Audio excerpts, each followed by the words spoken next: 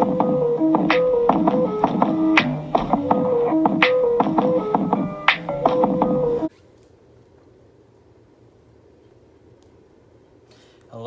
my name is Dan Richardson. Welcome to the Dan Richardson Show. This is the 30th episode where I'm going to review Die Hard with a Vengeance. Now, Die Hard with a Vengeance is probably one of my most favorite movies of all time, and I'm going to talk about it. Also, first off, this is a rated R movie. I'm going to be saying things that probably should not be heard by children's ears. Secondly, spoilers, like the little card up front said. So now, sorry. I assume you also read the whole thing, but just a quick start, I'm going to be talking about some touchy issues, and I just don't want to hear any of the whining that will come along with me talking about the touchy issues. Because I honestly do not really know any of the real world applications to these issues, and they're not really important to understanding a movie that came out in like 1995 or some shit like that. So there you go. There's your warnings. So basically, this movie is about John McClane once again, but except this time he has to travel throughout the city of New York in order to stop this person named Simon. Now, this script, sort of like all the other Die Hard movies, was actually based off of two scripts. One script was called Simon Says, and the other script I do not know the name of. But but sort of like the first two, like the second one was based off of a book that is an actual sequel to an actual movie, and there's a deep long history regarding that. And Live Free or Die Hard is actually based off of a article, strangely enough, and I'll probably get to that tomorrow or next video. But yeah, so that's just kind of funny. I'll also probably look up the article this time. Yeah, so basically, this movie is a masterpiece, and John recruits the help of a man named Zeus, not Jesus, but Zeus, as in father of Apollo, Mount Olympus. Don't fuck with me, or I'll shove a lightning bolt up your ass. That is Zeus. Yes, and that is really cool. And Zeus is played by Samuel L. Jackson, which is doubly awesome because Samuel Jackson is a badass motherfucker, and it's really cool. So John McClane and Zeus have to stop Simon from basically blowing bombs up in basically New York, and one of the bomb threats is towards Chester P. Arthur, one of our presidents, our 21st president. I may have said his name wrong. Chester P. Arthur, that's his name. And it's really fun.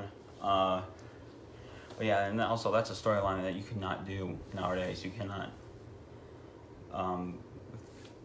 in your movie, threaten to blow up a school, which, yeah, this movie may not have aged well all that much. Yeah, but I still love it, and I think it's the fact that it sort of tackles these issues in actually, I would say, a very mature way is part of the reasons why I love it. It even handles race. The first thing Simon has John McClane do is walk around Harlem with a sign that says "I hate N-words." I'm not gonna say it.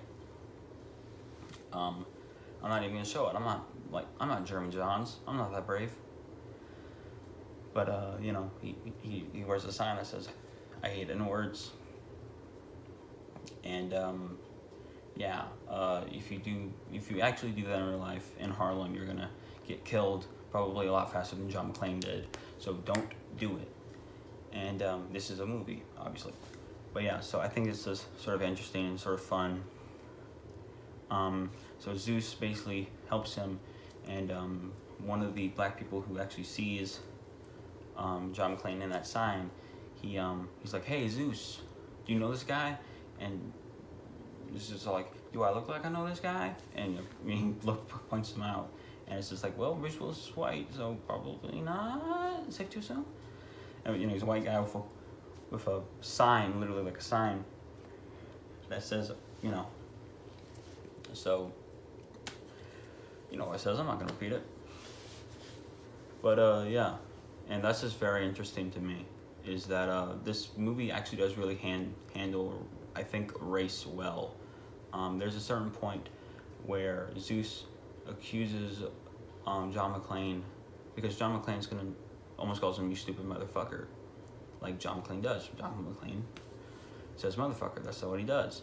And Zeus cuts him off and says, "Go ahead, say it. You were gonna say the N-word, weren't you?" And he's like, "What you gonna say, fool?" He's like, "Asshole."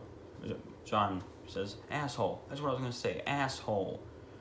You got a problem with me? Did I oppress your people? Have I oppressed you somehow?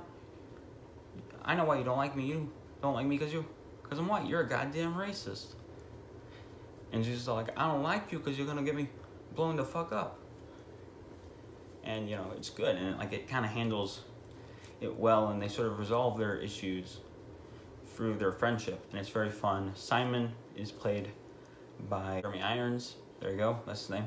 He's played by Jeremy Irons, and Jeremy Irons, he played Alfred recently, within a few years ago, and he also was Scar in the original Lion King, and he was pretty good. He's pretty good in this movie. He plays Simon Peter Gruber, who is Hans Gruber's brother, and something that I think is kind of funny is that they kind of sound like they're from different countries. Like, they're doing different German accents, which I think is a little bit funny. But also, if Simon was not a terrorist, he could have been an actor, because he does a honky tonk, like, "Holy Toledo, someone had fun here." He did that kind of American accent. He does a normal sort of sounding American accent when he calls into the radio station later in the movie, and then the following scene he does a Swedish accent, I think, when he goes into the Federal Reserve. And this is having a pleasant conversation before he with the head of the bank, before he completely takes it over and kills everybody. It's just like, oh, cool. He has a lot more accents than his brother does, but I'm sure Hans, if we had an example of Hans having to use multiple different accents, we probably would have seen it. But yeah, it's really cool.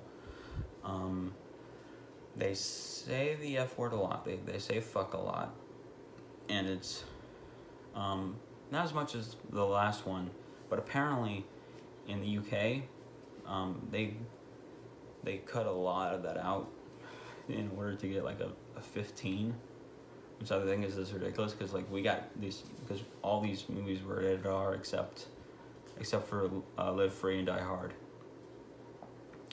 or Live Free or Die Hard. That's what it's called, Live Free or Die Hard. And I just think that's funny, and I don't know, I think it's just really fun. It's really nice. It has a lot of setup and payoff. When the opening scene where you see the store get blown up, the store has a banner that says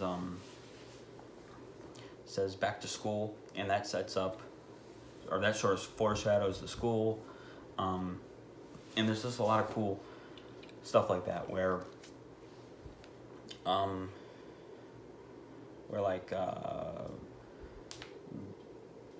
the FBI, who are a lot more cooler. This movie handles the FBI and handles the police a hell of a lot better than the previous two movies, and that's kind of why I love it, because this is and it's just thank you. Honestly, if fucking terrorists really were, fucking shit up. Hopefully, and hopefully all these different departments would actually work together like Jesus. And I just think that's rather fun. And they work together. They actually work together.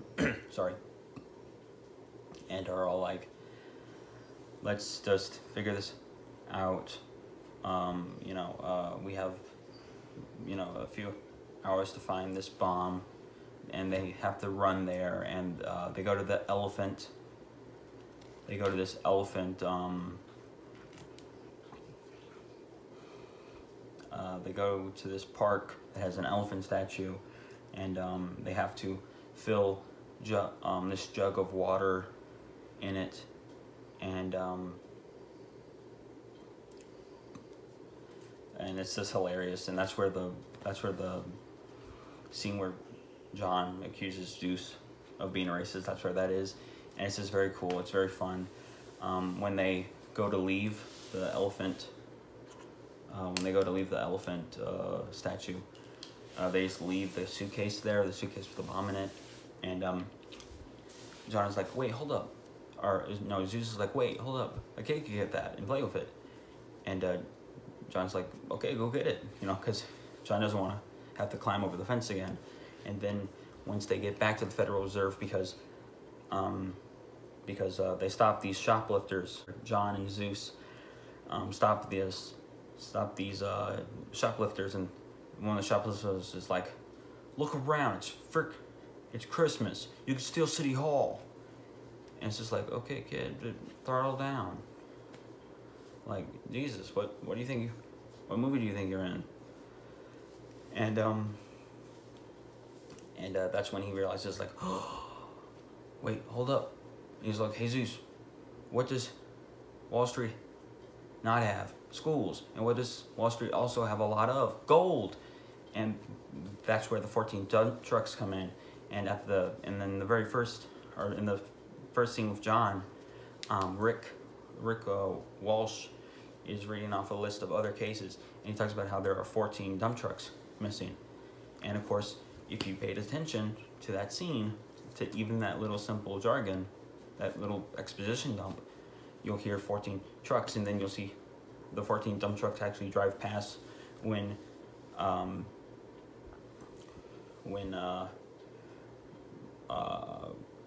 Simon is putting the moves on Rick Walsh. And John McClane, even in that scene, that first scene, asks what was the lottery numbers that night, or what was the lottery numbers the day before. And every cop plays their badge, and he gets Rick's badge number, and that's a lead into the elevator scene where John kills all those guys in the elevator.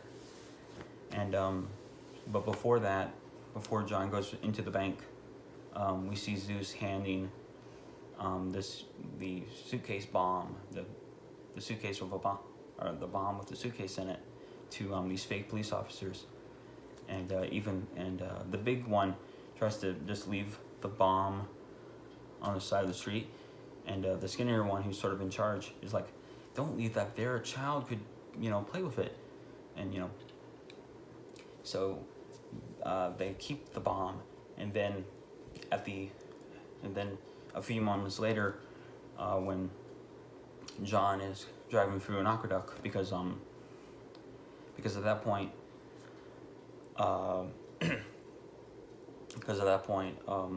Zeus went to Yankee Stadium to go do something involving the game of Seven Says. John McClane goes to an aqueduct, and there's a dam where the aqueduct ends, and Simon blows that up and basically makes a giant tunnel of water. And the only reason that he has that bomb with him is because of the elephant scene, and that's really cool. And there's just a lot of foreshadowing, and it's beautiful, and this movie is literally a masterpiece. And it's, I think, a hell of a lot better than the original Die Hard movie. Die Hard with a Vengeance does what a lot of great sequels should in theory do. Now, is Die Hard with a Vengeance one of the greatest sequels ever made? I don't know, that's arguable. There's an argument to be made about literally every greatest sequel ever made. And I think, at least for me, Die Hard with a Vengeance is literally a masterpiece, and I love it, and it's great. And so after all that, after getting basically flushed out, John is shot out of a manhole cover basically, and Zeus manages to find him, and he's like, oh hey, and he crashes down on the floor and he gets into a puddle. And I remember something that's funny is Screen Junkies did for like 3 videos or so, showed actual medical professionals how these old action movies from the 90s, and basically asked them what is the likelihood of this character surviving. And of course, in Home Alone, Macaulay Culkin murders the wet bandits a lot, like a lot. And at least according to those medical professionals that did that video for Screen Junkies, apparently John McClane could survive the events of Die Hard 3. He just have a lot of broken bones and a lot of bruises on him. But I just think that's funny. So like when he gets shot out of the manhole cover and lands into the puddle of water, it's just like, he could survive that, and I think that's hilarious. Because you think that it'd be really painful, and of course, if you watch that video, it probably would actually be very painful. But I think that's funny. You should go check that video out. It's pretty good. I think they only did 3 of them. They did Home Alone, both Home Alones in one video. They did Die Hard, and then they did the Die Hard sequels. But yeah, and I think it's just really good, and I like these and I like this movie. But basically, after that little chase sequence where the people from Yankee Stadium, Simon's guys from Yankee Stadium, follow Zeus, and then end up following John and Zeus once they meet back up. They're driving a Ram truck, and so basically John and Zeus steal that, and then they go and they get to a bridge, and they have to sneak aboard the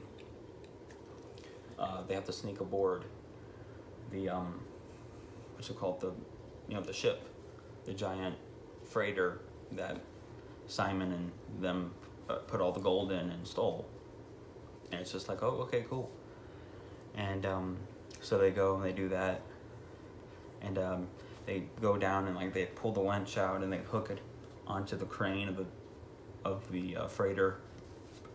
They shimmy down it, and ultimately the cable breaks because the boat's slowly going further and further away from the boat, so it breaks, and it cuts one of the patrolmen, or it cuts the only guard in that area in half, and it's just like, damn. And so Zeus goes to find Simon, and John, I think, goes to find the gold. And of course John has his whole arm. He the cable cut his arm at his armpit and stuff, so he's just kind of bleeding out, and it's really kind of cool. It's actually kind of cool looking. And he ends up fighting Tergo, who is one of Simon's henchmen. He's basically the long-haired blonde from the long-haired blonde henchman from the first Die Hard movie. Targo is, and he fights him, and he ends up, and he's kind of getting his butt kicked, but he's able to get his hands on a chain and starts whipping him with it, and he's like, you ever see that show, The Addams Family? There's a motherfucker named Blanche on there. You know, he's this, and then he kills him and stuff. And you know, John, and you know, it's pretty fun. And then John eventually gets to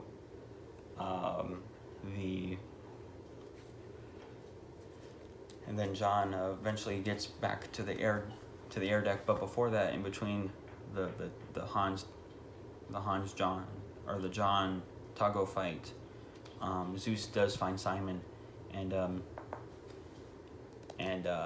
Simon like shoots him because in a scene previous, John teaches Zeus how to use a gun, but he doesn't take the safety clutch off. So when Zeus goes and tries to shoot Simon just takes a bite out of his egg, and it's like, you forgot to turn off the safety catch, and then he shoots him, and that's really fun. And so John McClane gets up there and isn't able to find Simon because Simon has the code to the bomb that will blow up at Chester B. Arthur's elementary school. You know, the elementary school that has the bomb in it. And of course, you discover that the bomb isn't actually real.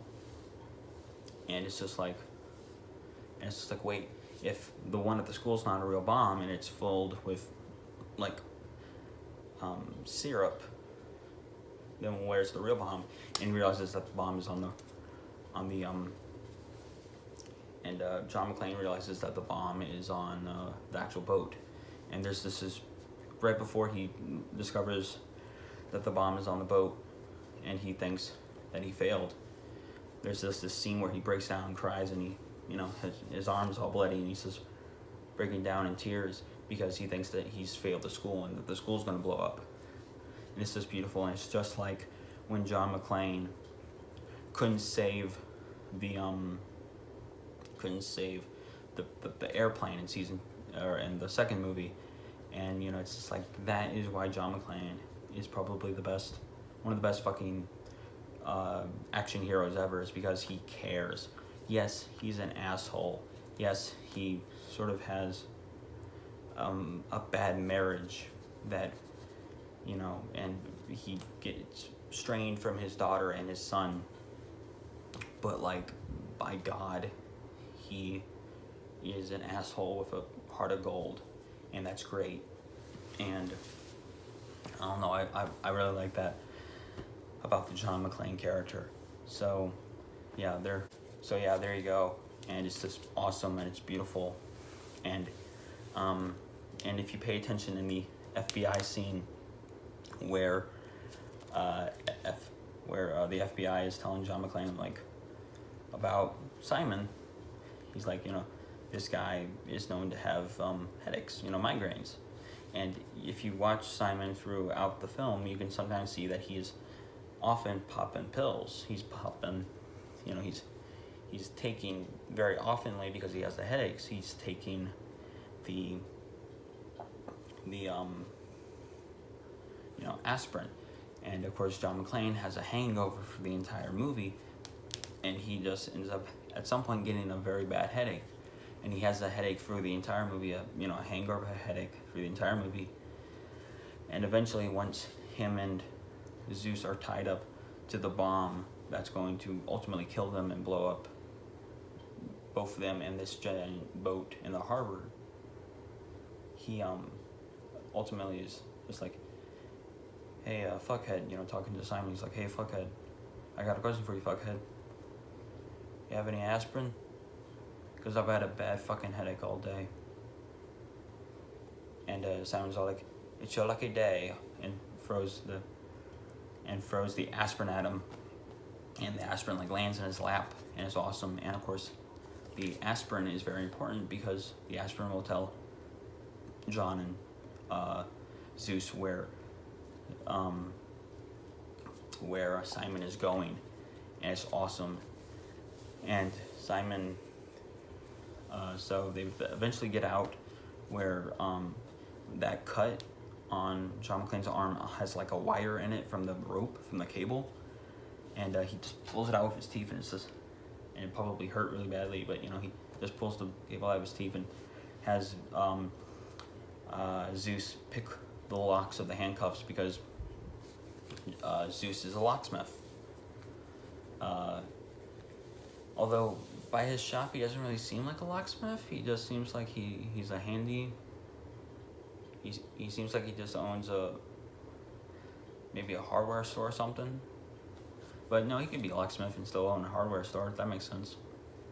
But still, I don't know. I can never really get a sense of what kind of store he owns. I've always, it just seems like it's a hardware store or something like that, like a small, like, has very specific things hardware store, which is kind of fun. And it seems like he also works on like electrical things too, so that's sort of neat. But yeah, and in that scene where they're hung up on where they're tied up to the bomb, Zeus and John have a heart-to-heart, and you know, John is like, you know, well, my wife left me because, you know, I wasn't such a great guy. You know, she's in Los Angeles, I'm in New York. We had a fight, and I just never called her back. And Zeus is like, wait, hold up, you ain't call. Wait, hold up, you didn't have the nerve to call your wife back, and yet you're still blaming it on her? And John's like, yes, I'm blaming it on her. You know, my wife's a very stubborn woman. Have you met her? And, you know, poor Holly Gennaro, she has to deal with him, and, you know, he's like, and Zeus is all like, dude, you...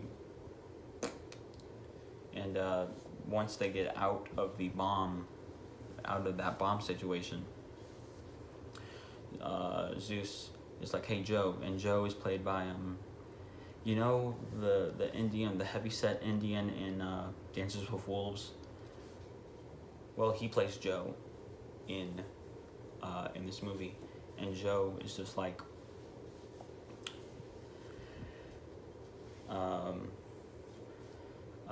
you know, Zeus is like, hey, Joe, give John a quarter, and he does, and he goes and uses a payphone, and he's like, and while John is waiting to get Holly on the line, he takes some of the aspirin, he opens it up, he's like, son of a bitch, actually had aspirin, and he takes it, and he sees that the bottom of the aspirin bottle says north of the border in French, and of course, the evil, super secret evil place that Simon and company go to celebrate their victory is next to like a motel or something called North of the Border, and it has like a sign that says like North of the Border in English and French, and it just goes through the different like lightings, because, you know, it's a neon sign. So it's just like, oh, okay. And it's very cool, and it's a pretty fun little ending. I like it. It's not the original ending. The original ending was Simon succeeded. John got completely blamed for all the destruction caused in New York. Lost his job, lost everything, and just went to Germany and killed Simon. And I don't know. I think I don't know. I'd have to see. I'd have to see like both. I'd have to see the original ending on top of the actual movie, because, you know, you don't really get like the full context for the ending by just watching the alternate ending. But the alternate ending seemed kind of fun. But I think the ending that we got was pretty good too, and I really liked it. Also, in the elevator scene, the reason that John, or in the National Registry, the reason that John knows that these guys aren't actually the security guards that are normally there is because he says, it looks like we're going to have a Indian summer. And, of course, an Indian summer is basically warm and dry autumn. But the security guard, who's one of Simon's fake security guards, says, yeah, there's expected to be some rain and cold weather, showing that this guy doesn't know what an Indian's autumn or an Indian summer is, which is a warm and dry autumn. Autumn being the fall, which I think is just that's kind of a fun little thing that I noticed this time watching the movie. And I notice details every time I rewatch this movie that just make it more and more perfect. Like the previous time I watched this movie back in December, I noticed the banner on the front of the store. Is this movie the most perfect movie ever made? No, probably not. There are some little cheesy moments here and there, like I think the blonde, the girl who works at the police department that John works at, she's blonde and she has a like a really obvious perm, like her, I think she kind of overacts in some cases.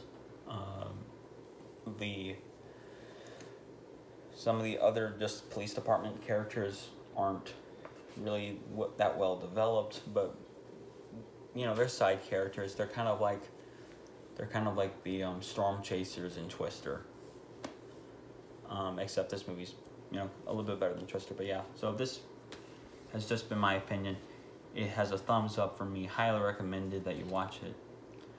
If I still was doing scores, the first two Die Hard movies would get 3 out of 4s, or both of them, because I have similar issues and similar. My pros and cons are sort of similar with those two movies, but this movie would get a 4 out of 4. But yeah, highly recommended. And yeah, remember. Oh, also tell me what was your favorite part, and also tell me if you disagree with me, because I'm sure a lot of you will disagree with me about this movie. But yeah, so remember, God makes you special. Also, when you're telling me that I'm wrong, please be civil.